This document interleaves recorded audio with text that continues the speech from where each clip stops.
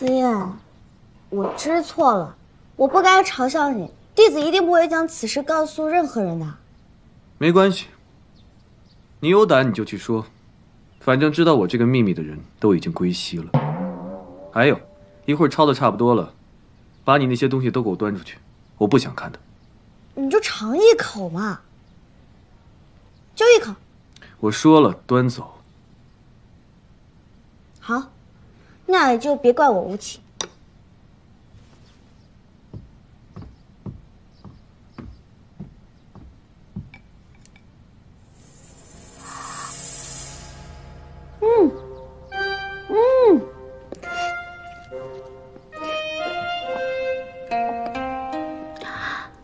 还不是热的，香香，香香。行，那你就吃吧，吃饱了才有力气受更毒的法。吃吧，吃。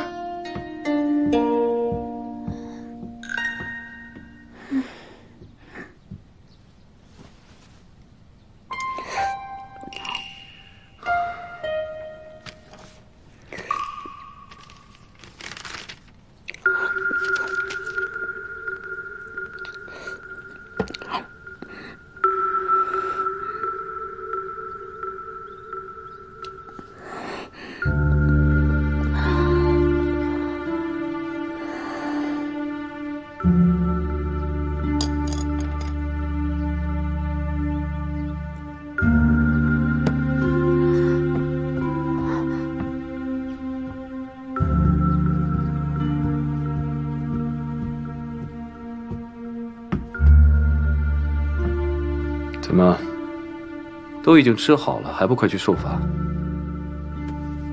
思燕，这书有什么好看的？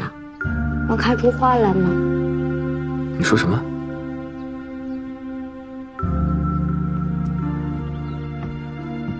你要去哪儿？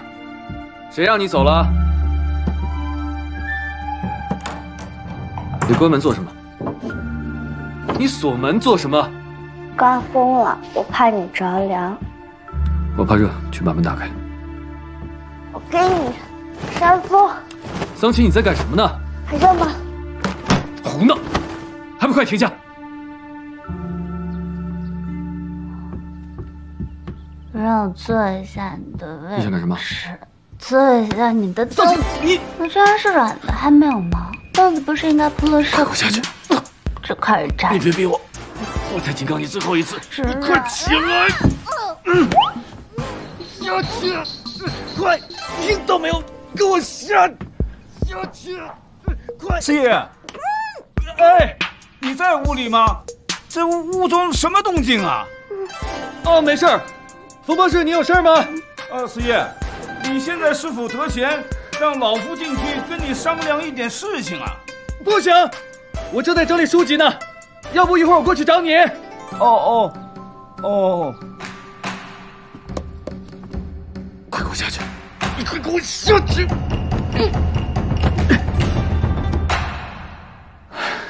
桑琪，桑琪，桑琪！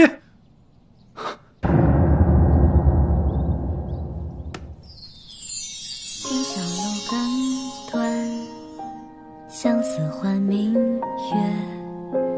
烛红摇曳，落花梦成年。你回眸一眼，所有的不安喜悦都顷刻在心上，眉间留恋。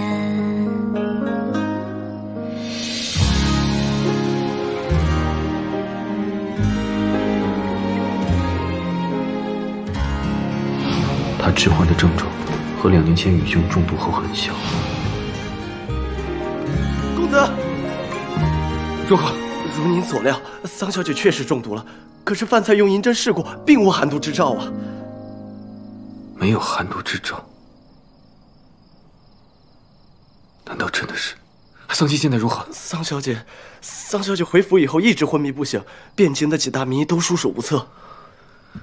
温太医，听闻宫中的温太医擅长解毒，快去请他。我也问过了，温太医刚刚出城。出城？备马。是。玉兄，当年我没能救下你，这次我绝不能让丧妻有事。撤！撤！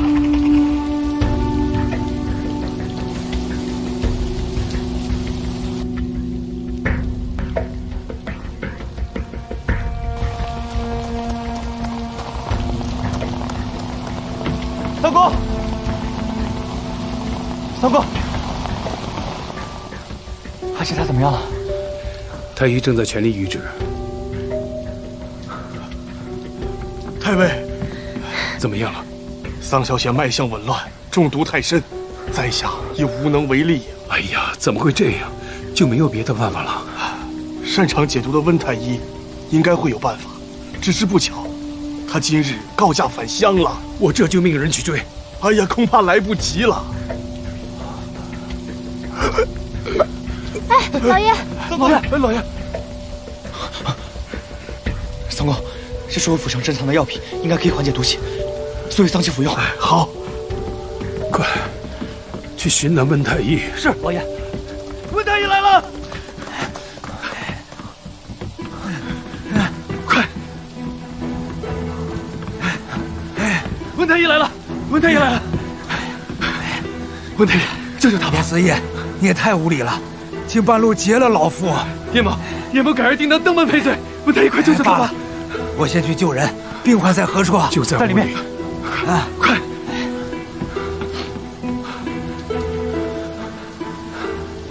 叶司爷，你是怎么带温太医来的？叶某听闻温太医善于解毒，便派人去府上寻找，得知温太医在回乡的路上，便一路追寻，这才将他寻来。